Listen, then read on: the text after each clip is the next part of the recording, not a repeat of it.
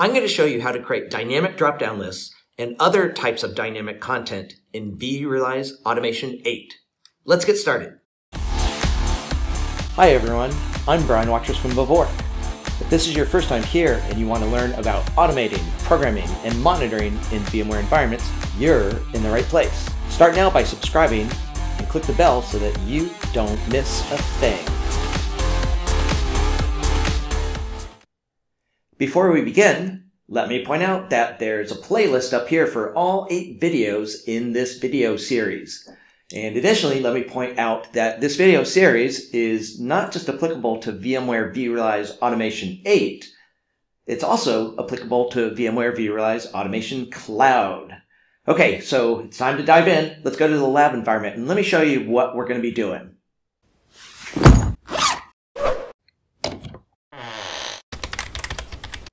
Welcome to the lab environment. As you can see, I'm logged into vRealize Automation 8, and I'm currently looking at all the deployments of machines that I've deployed in vRealize Automation. But there's a sad face here. I haven't actually deployed anything yet. So let's actually go to the Catalog tab, and as you can see here, I've set up vRealize Automation to have one blueprint that my users can request deployments from. Now, I'll show you more details about this blueprint later on, but essentially this blueprint is going to deploy one vSphere virtual machine. So let's click on this request button here. Actually, it's a link. We'll click there.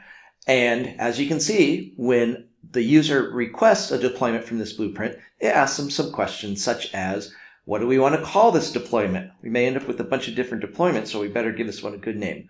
Let's call this one My VM. And additionally, the user's allowed to type a description so that perhaps they'll know later on what this what this deployment was for. This blueprint may actually have multiple versions. In this case, there's only one. Later on, I'll show you how those versions work. And additionally, later on, I'll explain to you what these projects are. But what I really want to show you here is this additional thing that I've added to this blueprint. The first 4 questions, the version, the deployment name, description, and project, those are all standard questions that are asked every time a user does a deployment from the service catalog. But this size question that we're being asked here is something that I've added to the form that the user sees when they make a request from this blueprint. In other words, what I've done is I've created a custom form in which this size field here is a drop-down list that gives the user the choice of what size machine they have. Do you want a small VM? Do you want a medium-sized VM? Or a large-sized VM? Now, obviously, I can have different choices there. If I wanted to have tiny and extra large, I could do that. But this list here is quite possibly going to be a statically defined list. It's not going to change. The company who's deployed vRealize Automation here has decided to keep things simple. They don't have to. They could give the users a choice over exactly how many CPUs, how much memory, and so forth in each machine. But oftentimes customers want to do what's known as t-shirt sizing of their machines that they're deploying. So here we just have small, medium, large, and that's probably not going to change. On the other hand, sometimes the things that we ask our users in these custom forms need to be more dynamic. For instance, if I wanted to, I could have a drop-down list that allowed the user to specify which data store they wanted their VM deployed into. Now, I know not everyone's going to be comfortable giving the users that much control, but if I did want to do that, I could have a drop-down list that listed all of our data stores.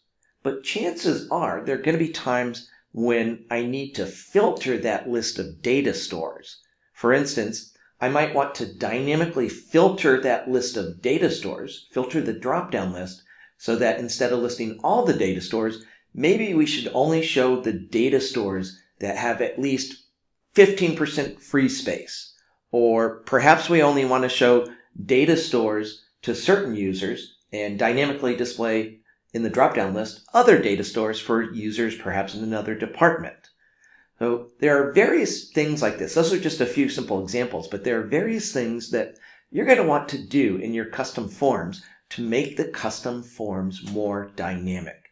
So that's what this video series is all about. It's to show you how to take advantage not just of the custom form designer in vRealize Automation, but also how to use its dynamic capabilities. So let's continue onwards here and see how this all works. If you're already familiar with vRealize Automation 8 and know how to use the custom form designer, but your drop-down lists only have statically defined choices, if you're watching this video because you want to learn how to create dynamic drop-down lists where the choices are dynamically populated into that drop-down list, I'm going to be showing you how to do that in video number 6. Now, if you're watching this video when it first drops, video number 6 won't be out yet. So you're going to want to make certain to subscribe and click the notification bell icon in YouTube so that you'll be notified as these videos come out. And again, the video you would want to jump to is video number 6.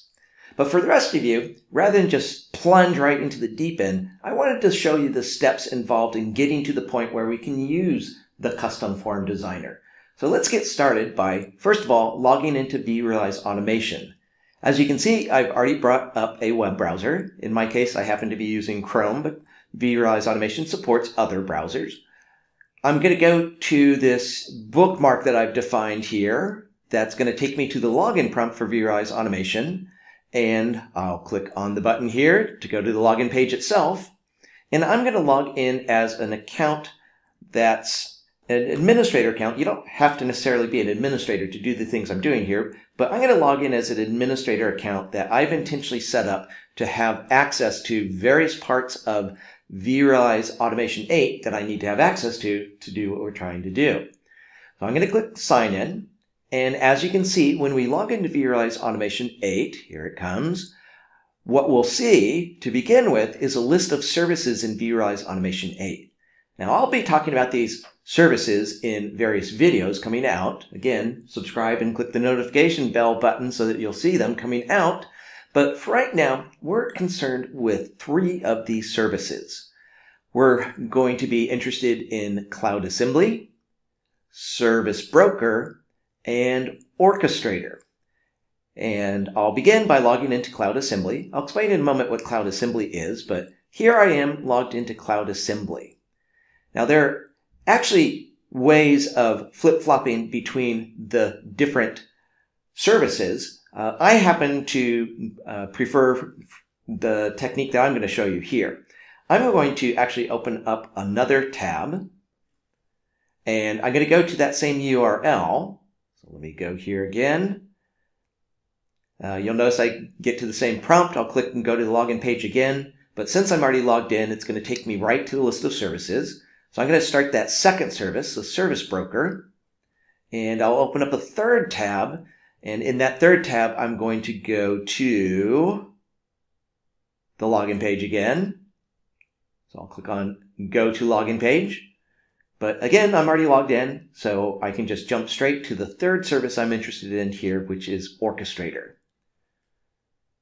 And as you can see, I'm now logged in these 3 different tabs into Cloud Assembly, Service Broker, and Orchestrator.